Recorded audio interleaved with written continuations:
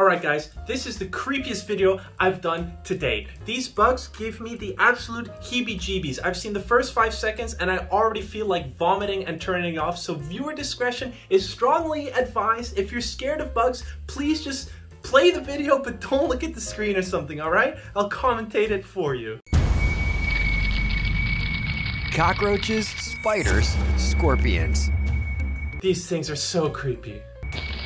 There are an estimated 10 quintillion insects on Earth. Quintillion? What? 2 billion for every human. Yeah, every single gym bro is like, yo, that's a lot of protein. How do we get in on this? Free protein? Let's go. But there is one man taking on more than his fair share, one meal at a time. My name is Dave Gracer, and I'm obsessed with eating bugs. I love the confidence. If you're gonna be crazy about something, at least own it all the way. He's got the Pokemon bug catcher hat on, he's got the suit, and look at how happy he is picking that innocent little bug off the ground and just putting it in his mouth. What an absolute giga chat. And you know what it is? It's because of all the protein he's consuming for sure. To be obsessed means I get told that I'm crazy. Yeah, you are crazy. Or sick, or weird. And, I mean, that's what it is to be in an unpopular position. An unpopular position. That's one way to put it. Actually, go ahead and use this link down below if you want to buy some protein. I have a referral link. Why not? There is this complete double standard that people have. Bugs, as long as they're in the ocean, crab, shrimp, and lobster, are just fine to eat, and people like them and spend quite a bit of money for them. Whereas if bugs are on the land, suddenly it's all ew. Okay, that's actually a really good point. If you consider them crustaceans, which they might be, I don't know, I'm not a biologist. If anyone is, please tell me down below if crustaceans are equivalent to insects.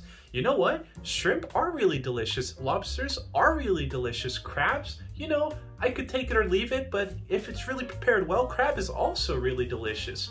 But if you really want to tell me that an insect tastes the same as those animals, I ain't buying it. Sorry. No, not convincing me. Nice and warm. David Gracer is an average 47-year-old teacher living with his wife and daughter in Rhode Island. But David's diet... Look at his plate. His family is eating what looks like eggs and bacon, and he's just there with like, I don't know what bugs these are, but like, oh man, dude.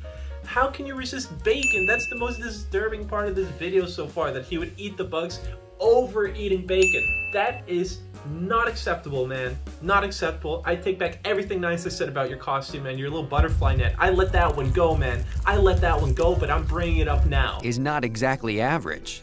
He has eaten more than 5,000 bugs over the past 11 years. Only 5,000 bugs in 11 years? If that's all he's eating, I don't know, what does that work out to? Let's do some really quick math. We've got 11 times 365. So he's only eating like 1 bug per day, like 1 and a little bit bugs per day. That does not add up. I'm calling cap right now. When it comes to getting bugs, you gotta kill them.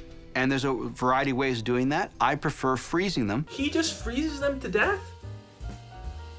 Dude, this guy is also giving serial killer vibes. If you want to see another one, check out Gloria. She is insane. This guy makes her look like a saint. Because you go to sleep. So I think it's the most humane way.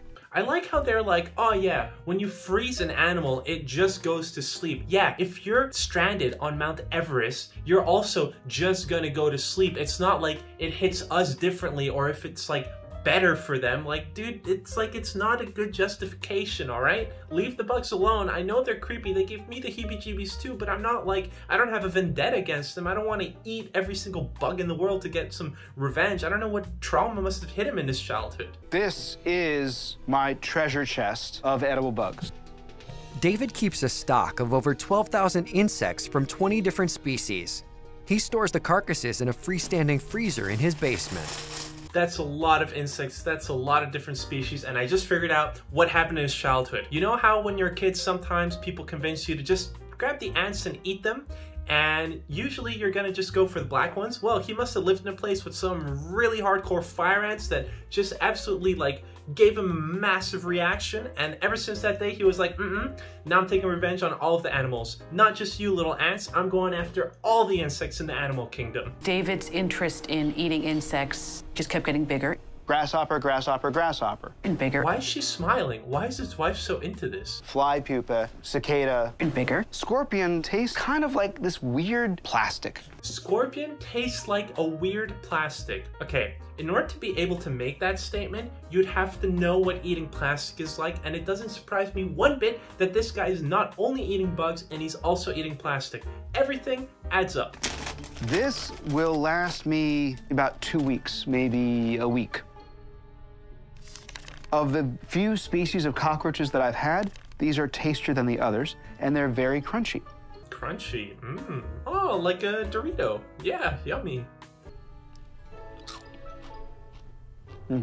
Alright guys, I don't even know what to say about this guy. I'm already at a loss for words from Gloria, which I recorded a couple minutes ago. Check that out here, and subscribe, hit the little bell icon, and if you have more videos that you want me to react to, please go ahead and put them in the comments because I'm on the hunt for these kinds of videos. And make sure you check out the next one.